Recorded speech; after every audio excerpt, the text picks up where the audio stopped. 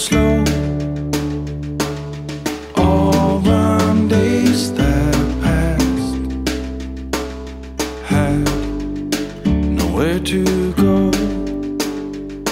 I watched them slip away as far as I can see.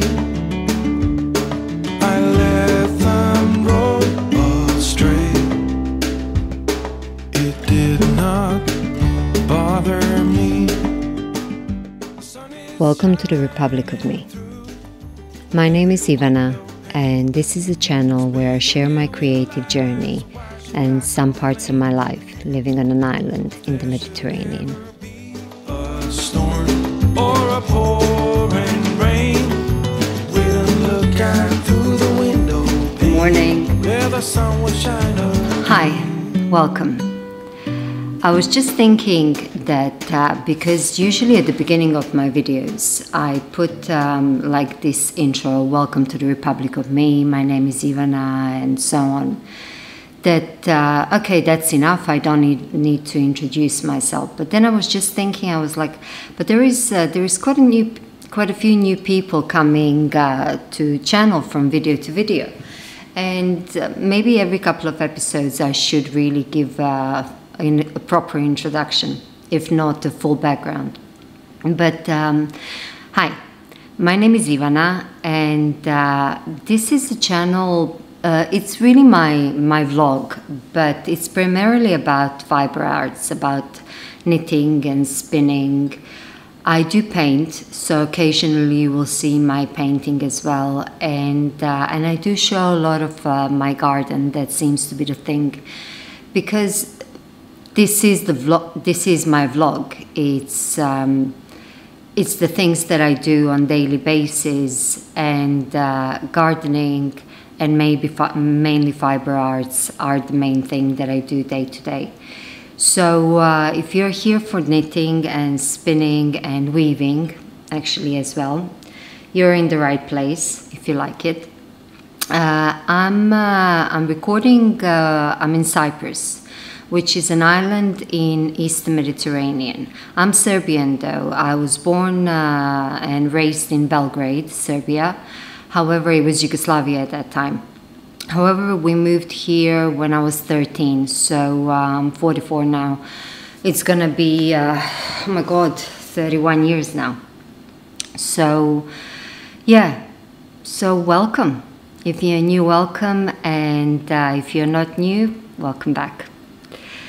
I was not, I didn't think that I was going to record this vlog, because lately I've been trying to record every 2 weeks, although that might even get to every week, but I'm not sure about that. It really depends on the schedule. Give me a sec. I was not going to I was thinking maybe not to record this video for this Sunday, because the past 2 weeks have been quite hectic. It was just one thing after another. My younger son's school was finishing, so he had final exams, and in this case he did need my help. I don't tend to study with my kids, but in this case he did my help, so I was sitting with him for a week every night, and we were doing the studies. And now my stepsons are coming from Finland. So one arrived yesterday, and my husband went to pick up the younger one now from the airport. So I've been all over the place, but because I have this, 1-2 hours while he's at the airport, I thought maybe I can record an episode. And I want to talk about gift knitting, and the reason why I wanted to talk about gift knitting and record an episode, because this thing arrived that I ordered a couple of weeks ago.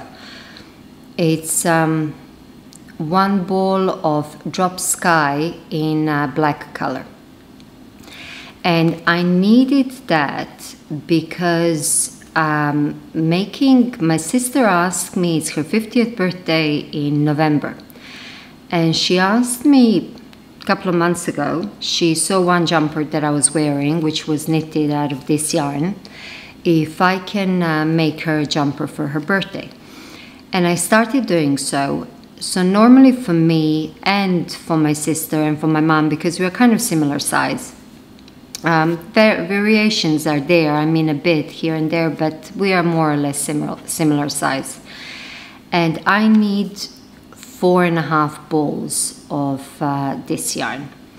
But that's because until now I made for myself and I made for my mom, but I tend to make for me and for my mom. We both like these kind of shorter sleeves, like bracelet kind of sleeves. And I needed 4.5 balls. However, my sister, she likes long sleeves. So as I started knitting the jumper, even though I had 4.5 balls left, but she wanted longer sleeves, I ran out.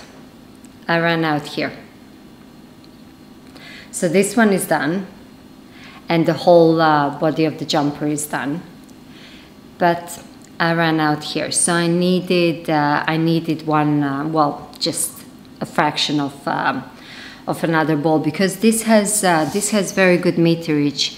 Let me see. Oh, I didn't bring my glasses. It's 190 meters, which is 207 yards per 50 grams, because it's this chain net construction, and it's very lightweight and has very good yardage. So I'm not going to use a lot out of this ball, but I want to finish this this jumper now. And that kind of brought me but before I do that, before I tell you something else, because I didn't want to order just one ball, and I love this yarn, I love the way that this jumper fits on me, and I already have 4.5 balls of this color, which I have knitted for my mom last year, and it's a beautiful color and it's a beautiful jumper. It fits her lovely. So I already have 4.5 balls of that stayed from her jumper, because I had 9 skeins, 9 balls. So I'm going to make that one for myself. But liking this yarn so much and ordering this ball, I didn't want to just order one. So I ordered another 2 sweater quantities, 5 balls of each, of white, which is kind of creamy white, but white nonetheless, like off-white. So I ordered enough to make a jumper for myself, sweater for myself in this color, and also this beautiful green. So they're all the same base. Is that focusing? They're all the same base. And I ordered this. Oh, my cat is meowing. I ordered this from, again, I forgot last time I told you. It's Winnie the Wool Wagon, I think, in Ireland. Simply because we're in EU, so I don't have to pay duties. And I know Wool Warehouse in UK, they have a lot of drops yarn, but I have to pay import duties when I order from them. I speak about that in the last video, because some of the companies I actually don't have to pay duties when it comes to UK after Brexit. And as far as yarn is concerned, one of them is Lovecrafts. But there are some other ones as well, not just for yarn, that somehow they do something and I don't have to pay the duties. But for my other yarn, I kind of have to shift and look for European suppliers unless I'm willing to pay VAT and tax. So this arrived. So I can finish Tamara's jumper. And you might be wondering why I'm knitting it now. Well, that's why I wanted to talk about gift knitting, and I actually have a list here of the things that I wanna. Yes, Baguette. I don't know if the camera, the audio is picking that up, but I'm sure the cat is meowing because I closed the... Actually, give me a second. I'm going to open the door. Maybe he wants to go out. Hey, yeah, I took him outside because I have the doors closed, even though it's really hot. And it's getting really hot in Cyprus now the past couple of days. So, but I have the doors closed, so you know the noise from outside doesn't bother the audio. So you may be asking why I'm knitting the jumper now. Well, the way that I approach gift knitting and gifts in general, and that's just lately been like that. I used to do it long before as well, but then there was a period in my life when I was extremely busy, and then I was just buying last minute gifts. But for the past couple of years, the way that I do it is at the very beginning of the year, I make 2 lists. So I make a list of all the birthdays that, you know, of close family, family and close friends that I know that I would be buying a present for. So I make a list in chronological order and the date when it is, and I also make a list for Christmas, and that is done in January. So I make a list for birthdays for the whole year, and one for Christmas of all the people that we give Christmas presents to. And that is usually the family. My parents, Mario's mom, my sister, her husband, my brother-in-law, his wife, the kids, you know, nieces, nephews. But I do make the list. And then when I look at the list, I kind of like, if I already have certain ideas that I want to make something for that person, I already jot it down of what I'm thinking to make, or if I have decided. And it doesn't always have to be for making.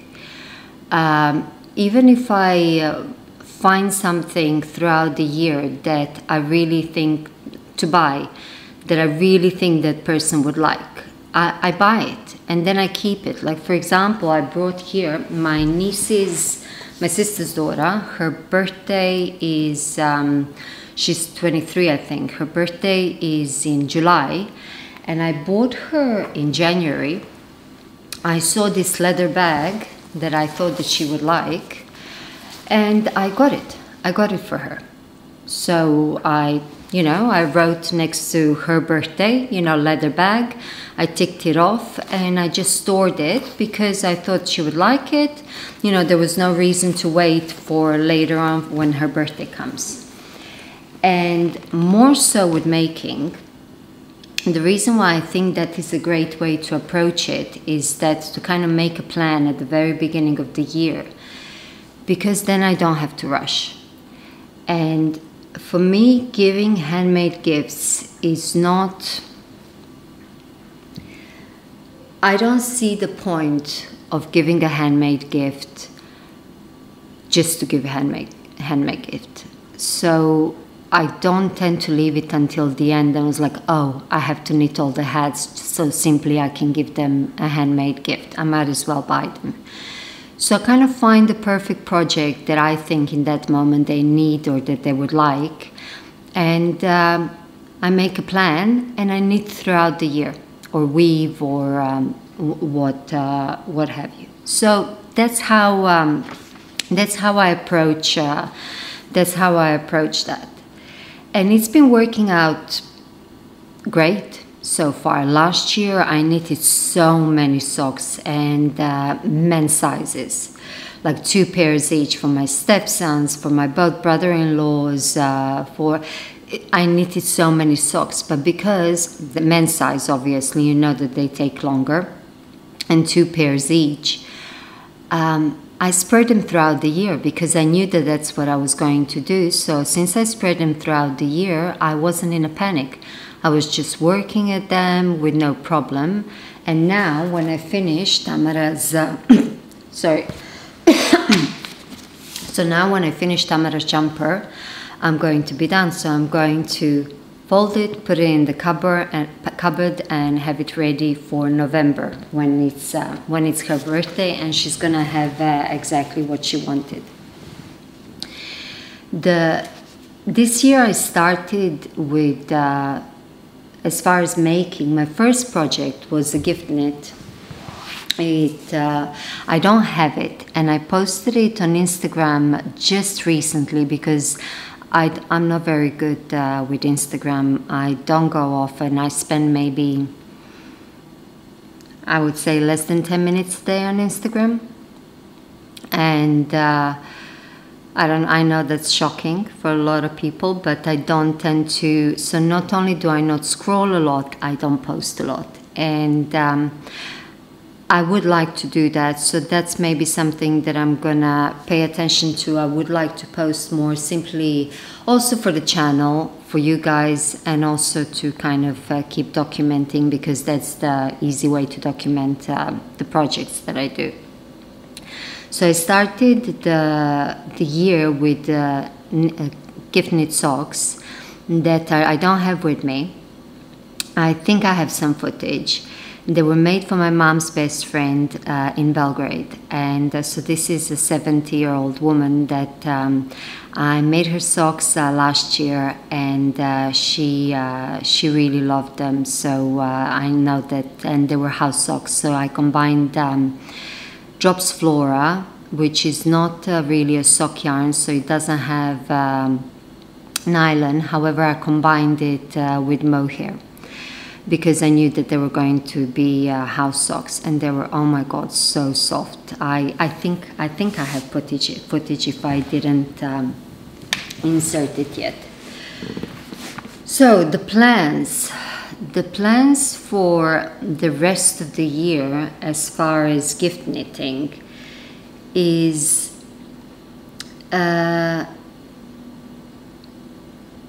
after I finish weaving, I've been weaving for some time now, one shawl for myself, which is in out of my handspun yarn and merino and yak base. It's in green shades, and I have some beige as well, and I'm still working on that. I was focusing more on knitting, and because we went on a trip recently for a couple of weeks, so I'm still working on that. When I finish that, I want to put on the loom for my sister-in-law. Her birthday is in August, and I want to weave her a shawl. She has this thing for years. She's been showing me stuff in this kind of mustard color. And she likes that color, but I have never seen her wear it. Maybe she didn't find pieces that she actually bought that suited her or whatever, but she likes that color. So I have this yarn. I have more of this yarn, but this is my handspun, which I combined with brushed alpaca silk when I was plying it. So it's a strand of my merino, handspun merino, and I have plied it with brushed alpaca silk in curry colorway. I think, yeah, it's from Drops. By the way, this episode is not sponsored by Drops. However, these are the things that I have at the moment. And this one has Drops brushed alpaca silk. And I have quite a few of these skeins. So I thought that might be a nice touch. I knitted a jumper for my niece last year, this color, and she liked it. So I'm either going to make a shawl that is going to be fully this color and maybe put some gray base for the warp. I have to see that yet. I will have enough if I want to do that. So knowing that she likes that color, she can always have that as an accessory. Or I can pair it and make like plaid, pair it maybe with some dark green, and have majority of this mustard color and just maybe one stripe occasional like this of this dark green. I'm not sure, but that is the plan.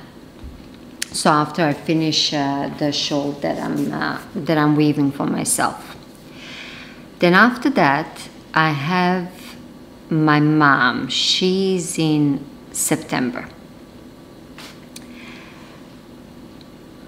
Don't know why this is. Give me a sec. And we're back. My memory card was full. I charged the camera. I charged the camera before I started recording to make sure that I have battery, and this is the first time ever that my memory got full, because I usually keep it quite clean. I record and I transfer straight away, but that's what happened. So I looked at where I stopped, and it was about my mom. My mom's birthday is in September. And she told me she didn't say she wanted it for her birthday, but at the end, sometime last year, I don't remember exactly when, I knitted this jumper for myself. I'm not going to put it on. It's very hot, or maybe I can for a second. Okay, I'll put it on. I knitted it out of it was self-drafted, out of my handspun Pullover. And if I boil, it's your fault. No. Okay, so.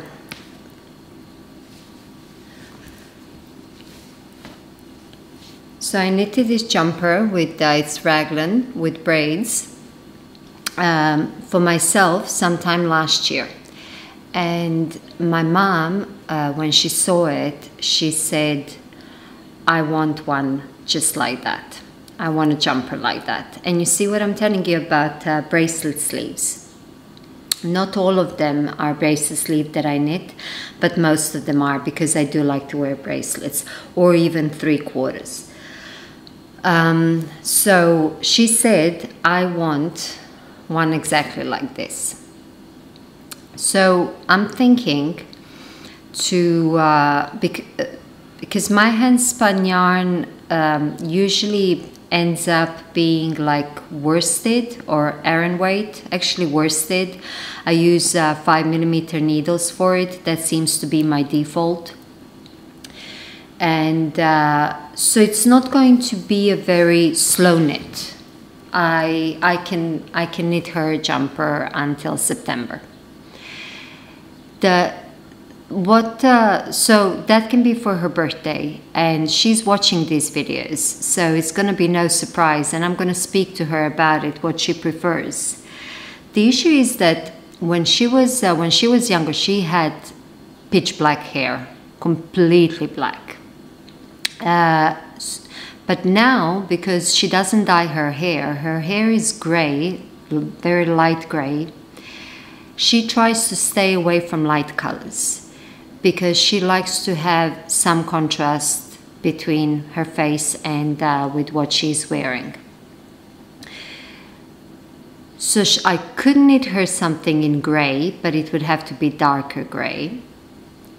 But what I'm thinking is I'll speak to her, obviously, to see what she wants, because I don't have handspun gray. I don't have enough of that quantity. It would have to be commercial yarn. But what I was thinking, because she does love green, she loves muted green, this kind of olive army green. I do have this handspun.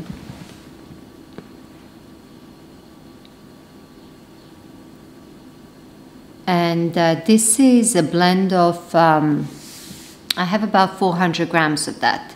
This is a blend of merino, which is the green, and these brownish parts are natural colored llama. It's very soft, it's very beautiful. So if she chooses this one, then I can knit her this jumper in that. And if I run out of yarn, it's not going to be a lot of yarn. I can spin another skein until then. But I do have enough to start, and if not, not to finish the whole jumper as well. So I'll speak to her what she wants, and if she agrees, then yeah, this is this jumper, this model is going to be for her birthday. I'm gonna take this off now, I'm sorry.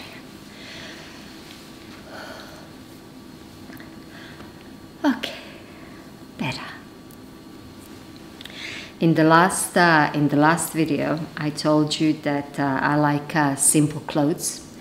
However, and I speak about it, that I just tend to wear very simple turtlenecks without much design, or a boat neck, whether it's store-bought or knitted.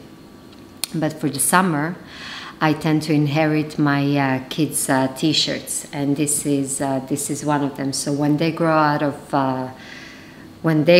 their t-shirts, I tend to have them. So I wear a bunch of superheroes sometimes, and one time they told me, "Mom, you know this YouTuber?" I said, "What YouTuber?" He goes, "I think his name is Bazinga or something like that." I was like, "No." Because why are you wearing his t-shirt? I said, "That was yours from a couple of years ago." So I took their t-shirts. I was apparently wearing merch of some YouTuber. But yeah, okay, so if you needed to know that. But since I kind of removed the jumper, let me see now what else. Yeah, so that's for my mom. Then in November, I have my brother-in-law, who kind of lovingly complained that I have never knitted him a jumper. That's my sister's husband. That everybody had knitted jumpers, because when we were traveling to Mykonos, it was him, my sister, Mario, and me. Mario is my husband.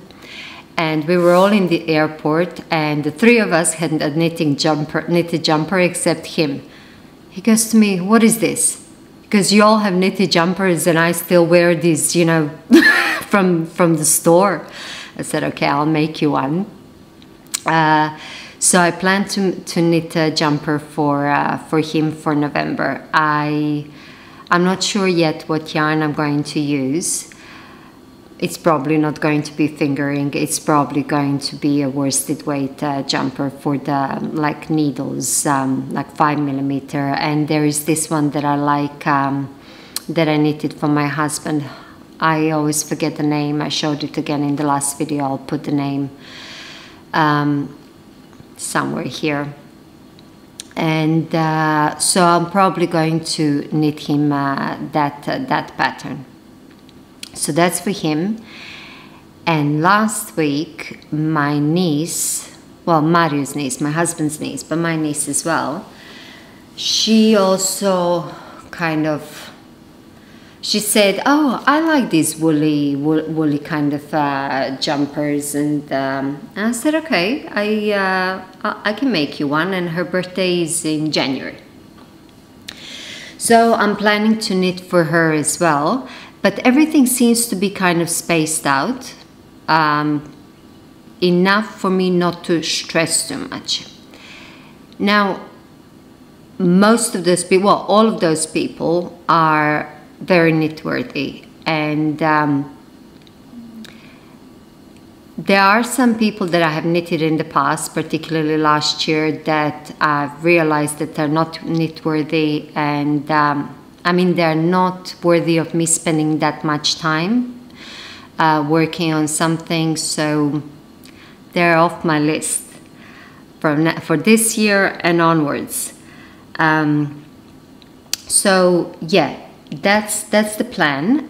But I do want to show you as the last thing, something I've been working on from the beginning of the year. This is a Christmas present.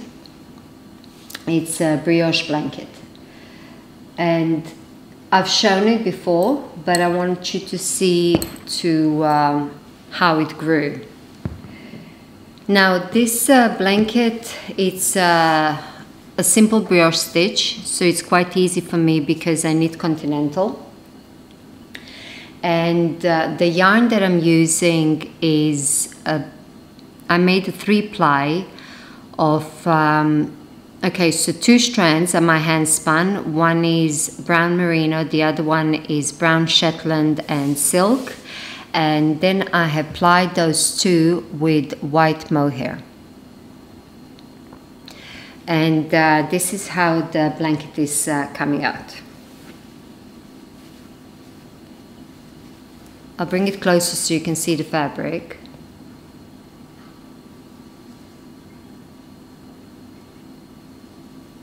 For me, this is stunning. These are my colors, this is my comfort zone, even though lately I have I'm experimenting a bit with some other colors as well, but this is my home. This is where I find the most comfort and the most joy. And it's growing. So if I stand up, it's now the blanket is touching the floor. So I think another, much like this, it's, okay, let me see how wide it is. It's almost my wingspan. So it's for a single person, but it's a couch blanket, but wide enough that you could really wrap yourself in it and snuggle up. So if I work on this, I don't work on this all the time. I'm definitely going to finish it until Christmas. But I wanted to show you the progress because obviously this takes a long time. It's a long-term project. And that's that. Those are the plans for my gift making this year. On that list that I have, there are also some gifts that I'm going to buy or that I already have, that I have filled. But it's a very I fully suggest that you do that from next year. It's a very good way to not panic when with gifts, whether they're handmade or oh, hi Jake, let me just show you my other cat. I have a ginger one who is he's so bad, so naughty. He draws blood daily, but this is Jake, and he's a sweetheart. He's quite old. Can't tell you exactly how old, but yeah, he's losing his hair now because they're changing for the summer. Okay, I'll let you down, I'll let you down. Go, go. Not on the blanket.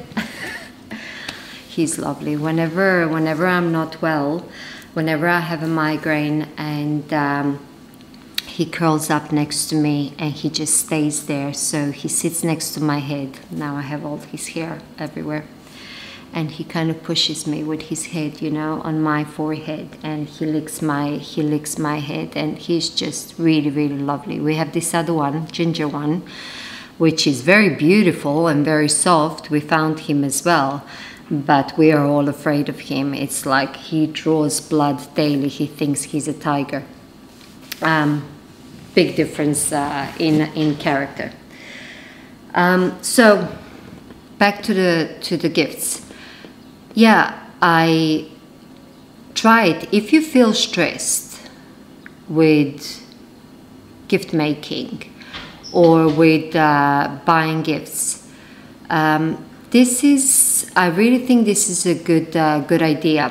Start January, make 2 lists, one for birthdays, one for Christmas, and then just start filling up the gaps. And you have the whole overview of what gifts you need as you're buying them throughout the year, because that also, I think it's easier on the budget as well, because rather than spending everything just in one time, spending so much money just before Christmas, you buy them throughout the year, and also not only being easier on the budget, but that way I can make sure that I have really nice gifts and not just buy or make in order just to buy or make in order just to have a present. But I can really have that special something that is really meant for that person. So it's just how I approach things, but I thought it would be a good thing to share because, okay, I think it's time to stop because somebody's either trying to get in the house, one of the animals, or trying to get out. Okay, thank you for watching, and I will see you soon. Bye for now. Time is moving still, and you are here with me. A house upon the hill, and a little apple tree. The sun is shining through every window pane. It's bathing you in light, so why should I complain? If there should ever